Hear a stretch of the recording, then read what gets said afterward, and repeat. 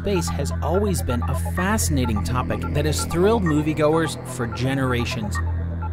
Braving the far reaches of our galaxy is something only a few have been able to do. So when you can put together a true story along with space, you get something really special. But have you ever taken a moment to think about how people have managed to make it to outer space? For example, the real events behind Tom Hanks and Ron Howard's epic space adventure, Apollo 13, which we covered earlier on the podcast, took place in April of 1970. That same month was when Intel began work on what would become the very first microprocessor, or CPU, the Intel 4004. This impressive piece of technology boasted a speed of 740 kilohertz. By comparison, the iPhone 7 CPU operates at 2.45 gigahertz. Without getting too technical, 1 hertz equals 1 cycle per second, so that would mean that the Intel 4004 operated at 740,000 cycles per second. It sounds very impressive until we learn that the iPhone 7 is operating at 2.45 billion, with a B, cycles per second.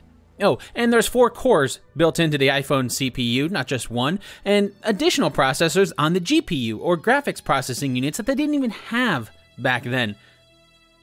Needless to say, the technology you have in your cell phone right now is more than what they had on Apollo 13.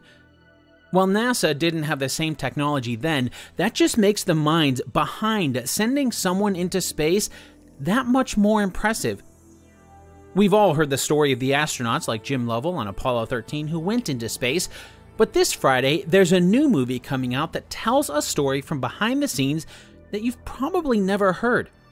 It's a story of 3 women in particular whose brilliant minds were part of the reason for NASA's successful space missions. Before you go see the movie, let's take a moment to learn about the women whose incredible story is the basis of the film. Then you'll know the true story when you go to compare history with what you see in Hidden Figures. I'm Dan Lefebvre, and this is based on a true story.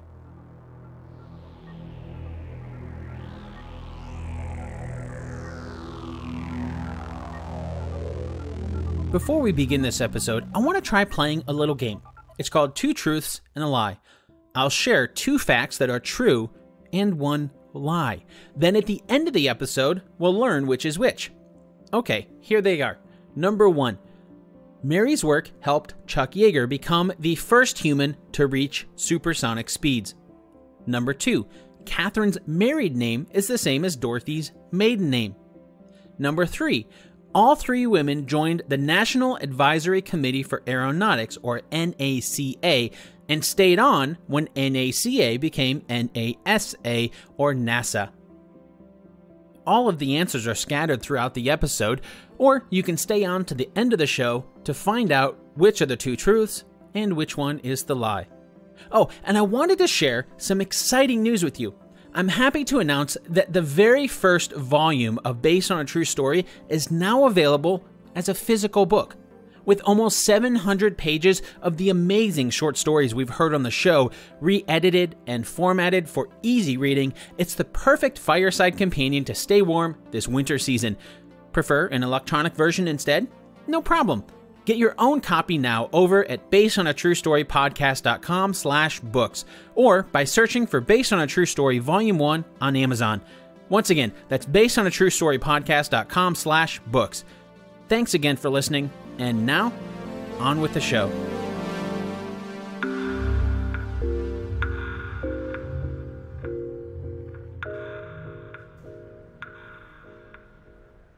The movie Hidden Figures tells the story of 3 African-American women who worked at NASA in the late 1960s. They are Dorothy Vaughan, who's played by Octavia Spencer in the film, Katherine Johnson, who's portrayed by Taraji P. Henson in the film, and last but certainly not least, Mary Jackson, as played by the talented singer and actress Janelle Monáe. Let's start by learning more about the team leader of the group, Dorothy Vaughan. Dorothy was born as Dorothy Johnson on September 20th, 1910 in Kansas City, Missouri. After her family moved northeast to Virginia, Dorothy decided to attend college at a private university called Wilberforce University in Wilberforce, Ohio. If you've never heard of Wilberforce, don't worry. It's a tiny town with less than 2,000 people in it. Now, if you're familiar with Ohio's geography, Wilberforce is just east of Dayton. If you're not familiar with Ohio, it's sandwiched between Columbus and Cincinnati, or about 60 miles east of the Ohio-Indiana border. After graduating from Wilberforce University with a bachelor's degree in mathematics in 1929, Dorothy moved closer to her parents and worked as a math teacher at a high school in Farmville, Virginia for a short time. No, that's not the Facebook game. There's actually a place called Farmville in Virginia. It's bigger than Wilberforce, but not by much. As of the 2010 census, there's only about 8,000 people there. Although I wonder if they play Farmville on Facebook in Farmville, Virginia. Anyway, Dorothy married Howard Vaughn in 1932. Unfortunately, there's just not a lot of documentation to show what the newlyweds did, but for the next 11 years or so, it's probably a pretty safe bet that they were simply living life. What we do know is in 1943, Dorothy changed jobs when she was hired at NACA. That's the National Advisory Committee for Aeronautics, which was dissolved and merged into the National Aeronautics and Space Administration, or NASA, in 1958. And now, let's take a step back from Dorothy's story for a moment, because there's two other women that are featured in Hidden Figures. The real Mary Jackson, who's played by Janelle Monáe in the film, grew up in a much different way than Dorothy.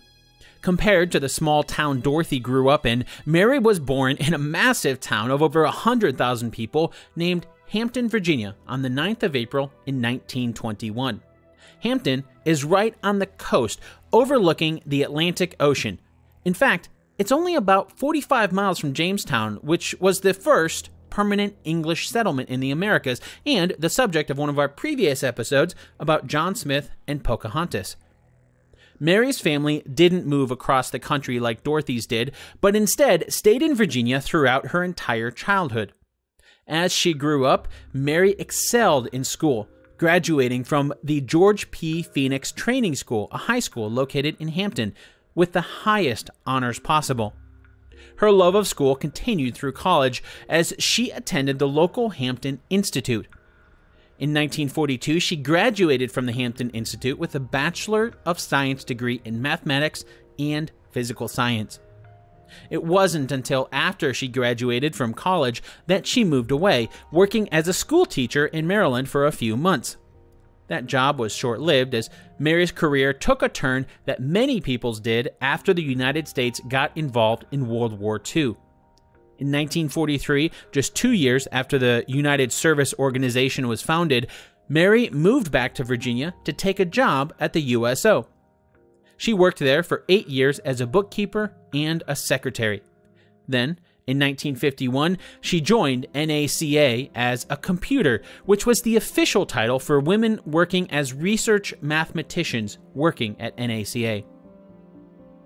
Alright, so just like we did with Dorothy, let's leave Mary's story here for a moment now that she's joined NACA and learn about the third woman, and the woman that is the main character in the movie Hidden Figures, Katherine Johnson. Katherine was born as Katherine Coleman on August 26, 1918 in White Sulphur Springs, West Virginia. Now, if you listen to the A Beautiful Mind episode about John Forbes Nash Jr., you'll know that he was born in 1928 in Bluefield, West Virginia. Bluefield is about 75 miles west of White Sulphur Springs, both of which are on the southern side of West Virginia. It's pretty crazy to think that two of the brightest minds in mathematics in the 20th century were born exactly 10 years apart and less than 100 miles from each other. Growing up in West Virginia in the early 1900s, Katherine's life was affected by prejudice rather early in her life. At the time, the county school system she was a part of didn't have a high school for black students. So her education would have ended in the 8th grade had it not been for her parents bending over backwards to provide an education for Katherine and her 3 siblings. They did so by way of splitting their time between White Sulphur Springs on the southeastern side of West Virginia and a small town called Institute, in the northwestern side of West Virginia. That's about 150 miles by way of highways, and by today's standards would take about 3 hours of driving each way. But this was the 1920s. Most of the highways we know of now in the United States didn't exist until President Eisenhower championed the Federal Aid Highway Act of 1956. Before the highway system, most of the roads in the United States were local roads. Many of the roads that connected towns were in a constant state of disrepair, making travel tedious, time-consuming, and often dangerous. Especially in many of the hilly and mountainous areas of West Virginia, where small roads meant you could easily slide around or be subject to other poor condition.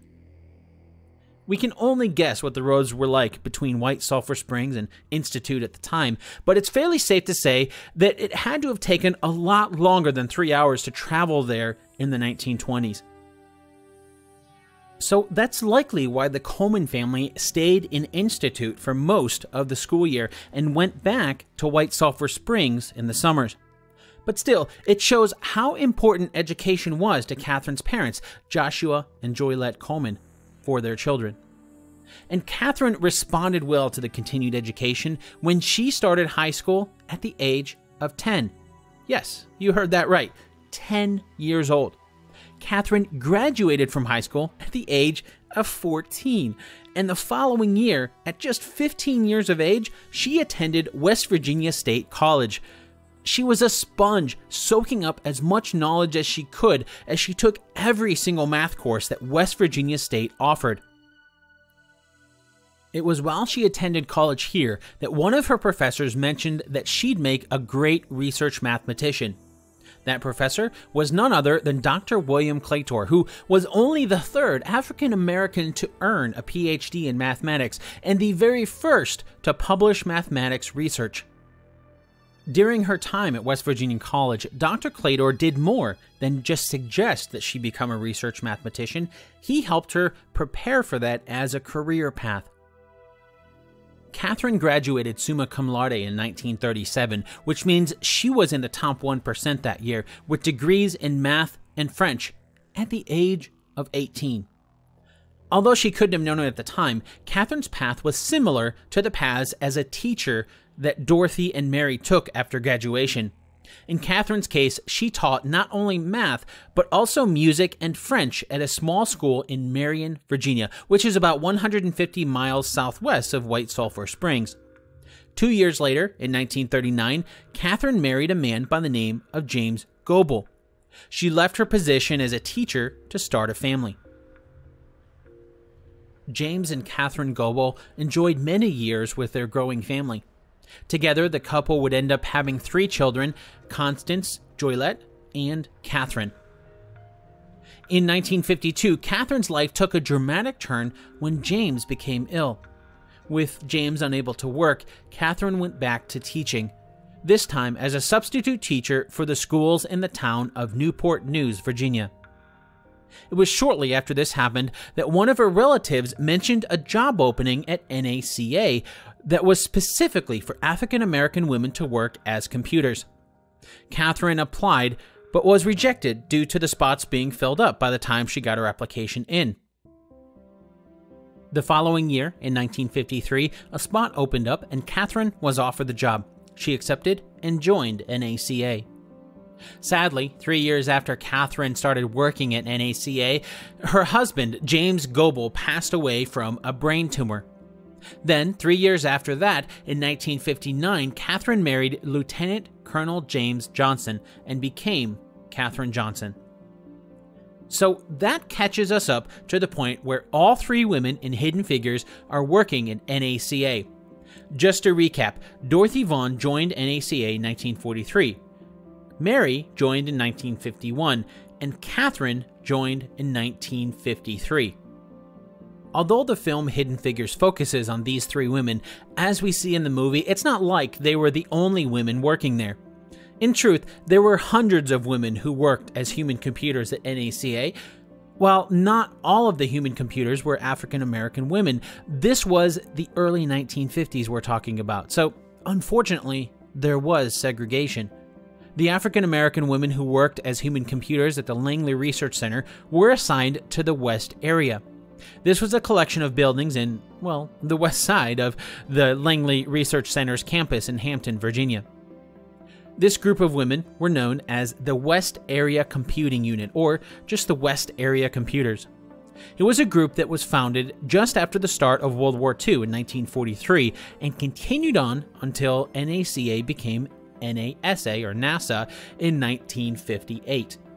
You'll notice that Dorothy's start date at NACA is the same year that the West Area Computers were founded. That's not a coincidence.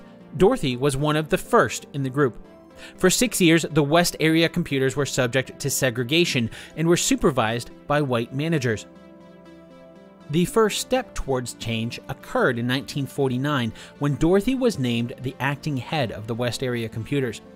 Considering the highly technical work that was going on at the research center, that'd be quite an achievement for anyone today. In 1940s America that was still extremely racist, that's an extraordinary achievement. In typical government fashion, though, it wasn't until 2 more years when Dorothy was officially given the title of head computer. Unfortunately, though, it's not like Dorothy's appointment as section head magically made the racism go away. The West Area Computers were still a segregated unit. But still, if anything, that only adds to the incredible nature of Dorothy's achievement. It was around this time, in 1951, that Mary joined NACA, followed by Catherine just a few years later. Both Mary and Catherine were assigned to Dorothy's group at the West area of the Langley Research Center.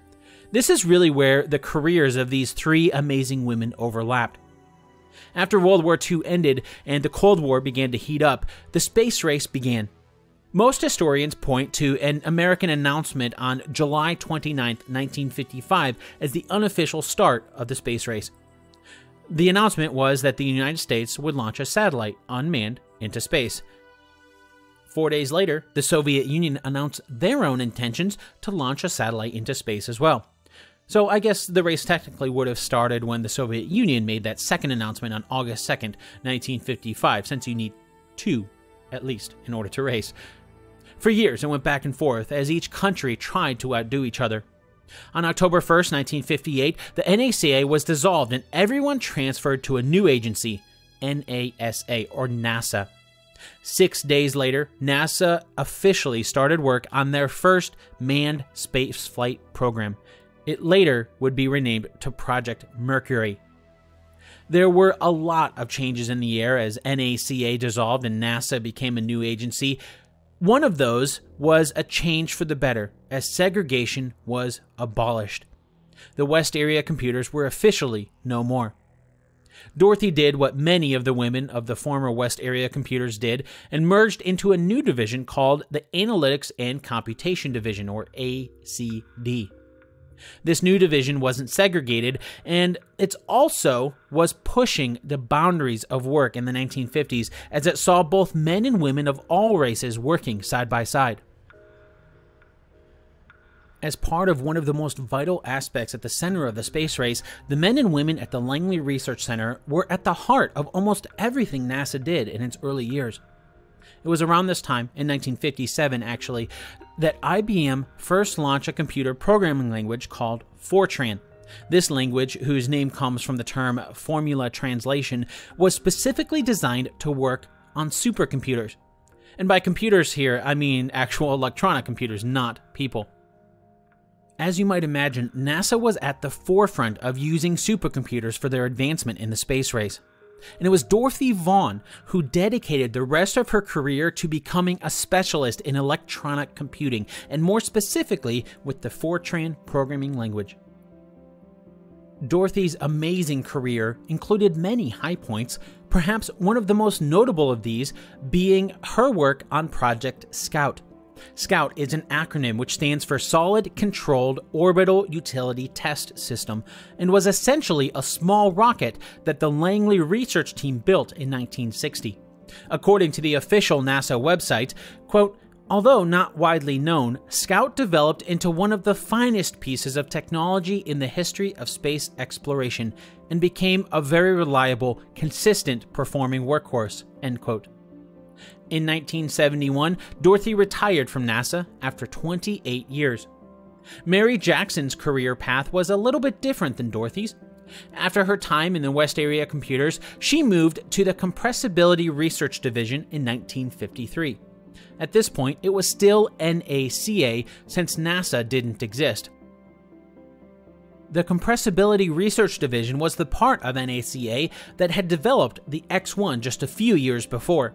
If that name doesn't ring a bell, you'd know the X-1 when you saw it. It's a distinctly orange rocket aircraft that reached popularity in 1947 when test pilot Chuck Yeager became the first man to reach supersonic speeds. During Mary's time at the Compressibility Research Division, she worked hard to get promoted despite the combined racism and sexism of the time. A key part of this was training that the government required to change titles from mathematician to engineer. An engineer at the time had a better chance of promotion, while the mathematician was a pretty static position. As she learned what it would take to change titles, Mary shared her knowledge with other women, and in so doing, helped advance the careers of many other women as well. After about 5 years, Mary became one of the first women to get promoted when she became an aerospace engineer. Mary Jackson retired in 1984 after 34 years at NASA. During that time, she reached the highest level of engineer that was possible without becoming a supervisor. While both Dorothy and Mary had extraordinary careers, if there's one reason why the lead character in the film Hidden Figures is Katherine Johnson, it's probably because Katherine's career was even more extraordinary yet, if such a thing is possible.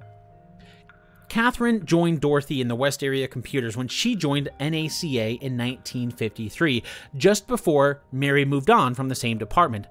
Katherine worked there until 1958 when NACA became NASA. Unlike Dorothy, Katherine didn't stay with many of the human computers in the new Analytics and Computation Division. Instead, she was transferred to a part of Langley's Flight Research Division called the Guidance and Control Division. This, in and of itself, was a bit unique since this division, at the time, was an all-male division. Her brilliance shone bright, and she became an important piece of the puzzle that calculated the math required for some of NASA's biggest achievements. The first of these major achievements came 23 days after the Soviet Union made Yuri Gagarin the first human in space. On May 5, 1961, when Katherine was part of the team on Project Mercury that solved the trajectory for the second human and the first American to reach space. I'm speaking, of course, of the Mercury Spacecraft 7, also known as Freedom 7, which carried astronaut Alan Shepard into space. But this wasn't the only amazing feat in Katherine's career at NASA. The following year, her calculations were vital to the success of John Glenn becoming the first human to orbit the Earth in 1962. Although perhaps most notably was Katherine's work on the 1969 Apollo 11 mission that saw Neil Armstrong become the first man to walk on the moon. In 1986, Katherine Johnson retired from NASA after 33 years of service. During her career, she co-authored 26 scientific papers that helped pioneer our understanding of science and technology. She also earned numerous awards, including the NASA Lunar Orbiter Award and 3 NASA Special Achievement Awards. Together with Dorothy, Mary, and many of the other African American women in the West Area Computers, Katherine served as an inspiration for countless people, most notably to the African American women seeking careers in science, technology, engineering, and math. On November 24, 2015, Katherine Johnson was at the White House when President Barack Obama presented her with the Presidential Medal of Freedom. That's the highest possible honor for a civilian in the United States. As of this recording, and of the 3 women we've learned about, Katherine is the only one who's still with us. Dorothy passed away on November 10, 2008. Mary on February 11, 2005. Katherine is still married to Lieutenant Colonel James Johnson and has 6 grandchildren and 4 great-grandchildren. Katherine and James currently reside in Hampton, Virginia.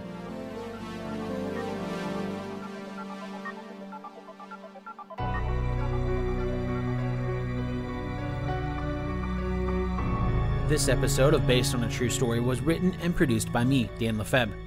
Throughout this episode, we've really only touched on the lives of these three amazing women. If you want to learn more, obviously you can see the movie Hidden Figures, which comes out this Friday, but I would really encourage you to pick up Margot Lee Shetterly's book, also called Hidden Figures. Since Margot's father worked alongside these women at NASA, she has some incredible insights that no one else has. Thanks again for listening to the Based on a True Story podcast. If you know someone who might be interested in hearing the true story behind movies, it'd mean the world to me if you would let them know about the show. You can also leave a rating and review for the show over at iTunes, and that'll help other people find the show through the magic technology behind Apple's algorithms. Thank you so much in advance for helping spread the word about the show, and thank you for subscribing to the podcast and continuing to listen to the show each and every week. You can find a link to Margot's book, more podcast episodes, and sign up for the show's newsletter over at basedonatruestorypodcast.com. Finally, it's time for the answer to our 2 truths and a lie game from the beginning of the episode. As a refresher, here are the 2 truths and 1 lie. Number 1, Mary's work helped Chuck Yeager become the first human to reach supersonic speeds. Number 2, Catherine's married name is the same as Dorothy's maiden name. Number 3, all 3 women joined the National Advisory Committee for Aeronautics, or NACA, and stayed on when NACA became NASA. Did you find out which one is a lie? The lie is number 1. While Mary Jackson worked at the same research division that worked on Chuck Yeager's X-1 plane, she joined the team in 1953, while Chuck Yeager's flight was in 1947. Did you get it right? Or are you someone who's been listening to the show but hasn't reached out yet? I would love to hear from you. Shoot me a quick email at danlefebvre, DANLEFEB @gmail.com, and let me know how you heard about the show, or just say hi. Thanks again for listening, and I'll chat with you again really soon.